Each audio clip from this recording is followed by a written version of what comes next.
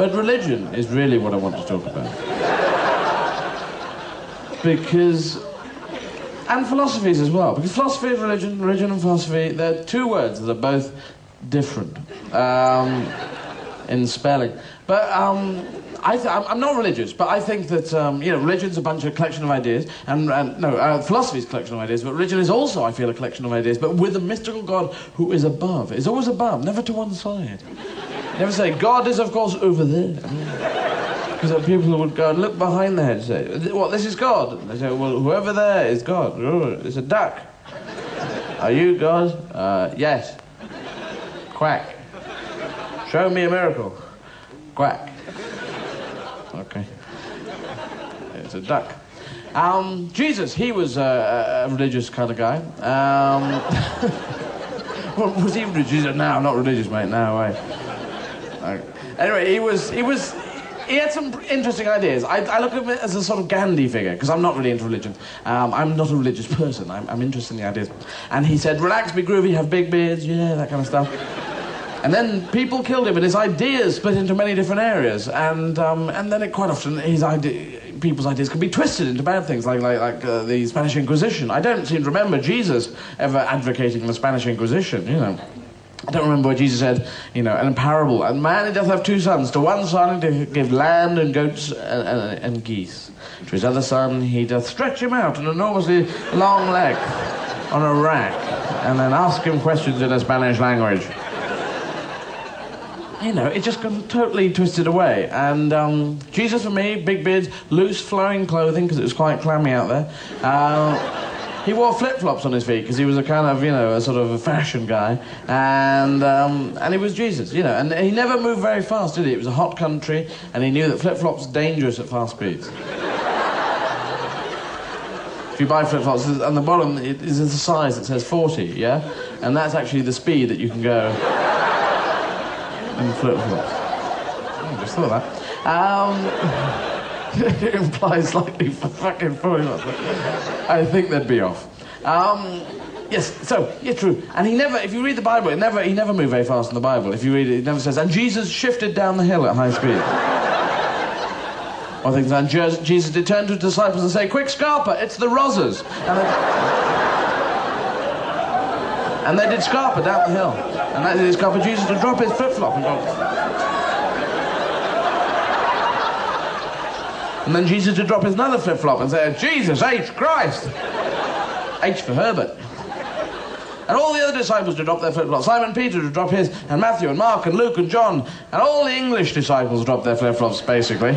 All the ones from Oxford who were out on a fishing trip. And even Judas, a local lad, dropped his flip-flop. It could have been on purpose, though. Not sure about that one. And then Jesus turned to his disciples and said, no, curl your toes at the end of your flip-flops. They're really hard.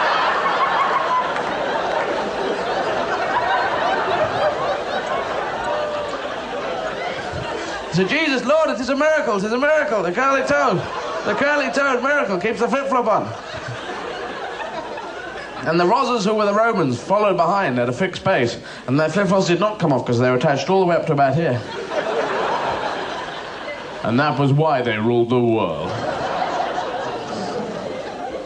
You must admit, there were never any great conquering nations that conquered the entire world with flip-flops. Have to be securely attached flip-flops. Otherwise you go into battle and people go, oh, hold on. Oh, I'm dead. The Legion was moving forward at a fast pace, and they all dropped their flip-flops all over the place. That's what happened, of course, to Napoleon at Waterloo. All the flip-flops. Lost them there. No, so yes, the Romans were very well-organised and very violent, and they went around the world conquering, killing loads of people. And they invented the pokey-pokey sword, non-glamorous, the pokey-pokey sword. That was their technique. Because all these other people had huge double-bladed axes, and they'd go around going pokey-pokey, pokey-pokey-pokey. And then just go up to it's great, because you go up to a big, huge Visigoth and say, you're a big, smelly goth, aren't you? And you go, well, I'll get you for that. And you just go... Oh, shit. Good point.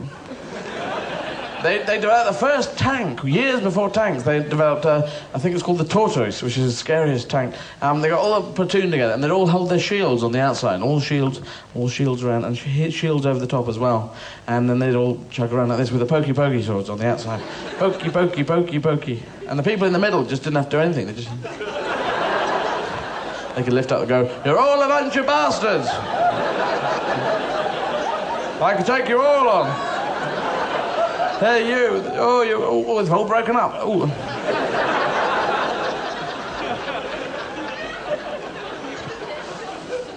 But Jesus, yes, groovy, and he was for change, wasn't he? He was for updating, which is really weird with today people saying, don't change anything. Just what Jesus said. He said, come along and change everything, because the Pharisees were the people who run the show at the time he arrived, and they said, the Pharisees said, you've got to talk to God through us, because we got the big hats and stuff. And Jesus was against them, and he was against the hypocrites as well. Do you remember the hypocrites? It used to feature in the Bible a lot. And the hypocrites did come into town and to say, oh, I wouldn't have done that. And the people would say, but you told us to do this, you bloody hypocrite. I said, yes, thanks very much.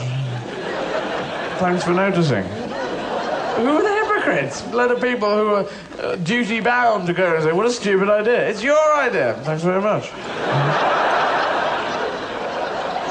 It's your idea, you bloody hypocrite. Thank you very much. It's my religion. Hypocrisy is a religion. Anyway. So Jesus did talk. He talked to his people. And he did miracles, didn't he? The walking on water, the fishes and loaves, the water into wine, and the socks into sugar.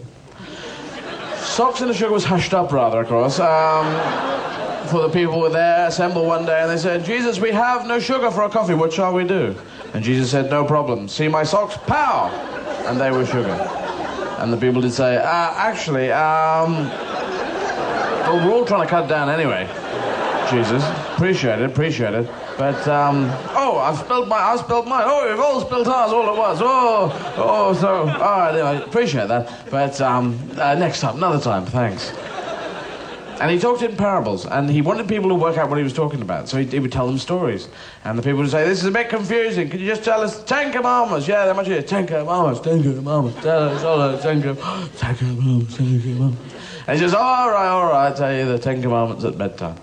And the 10 commandments were much more simple. They were just direct laws. Thou shalt not kill, thou shalt not steal, thou shalt not do 8 other things. Thou shalt not cover thy neighbour's ox was one, yeah? Because your neighbour would come in and say, where's my bloody ox? Whose tarpaulin is it? What's my ox doing under this tarpaulin? Do you cover my ox? I'm your neighbour. You shall not cover thy neighbour's ox, saith the Lord. It was the comedy commandment, wasn't it? But Moses was down the hill with the 9 commandments, and God said, no, just hold on a second there. Moses, if you could. I just got one more commandment. This is a sort of comedy light relief thing. Thou shalt not cover thy neighbour's ox, brackets, blankets, or tarpaulin, etc. There you go. Good luck. Well done. And Moses said, oh, thanks. Because I can't do Charlton Heston.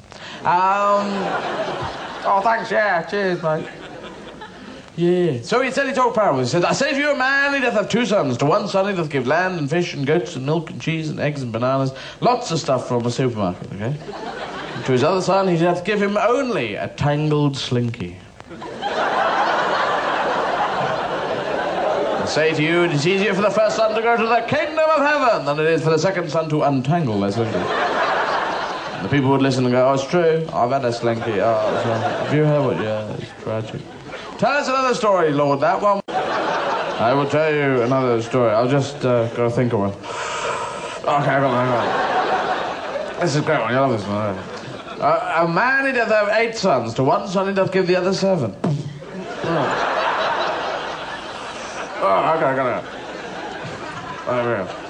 2 men doth go into a pub, and, oh, God. Oh, look, just smoke this, you'll understand. Oh, I see. And they were relaxed and groovy people, and they did sit around the bonfire of a night going, oh, I wish we had a guitar. But religions are still linked into schools. Schools actually have a religion, which is really weird. Schools should teach all religions and all philosophies, all the positive, groovy ones, so you could pick and choose as a child. It's choice, that's the good thing. But I went to one that had the Anglican faith, the Church of England, built into it. And I said, well, Vicar, this comes from Jesus' ideas. Explain how you've distilled his ideas into Church of England. He said, well, Jesus was big beards, relaxed, be groovy, talk to God. And we've got it down to mumbling in cold buildings. How about that? Wow, bang on target.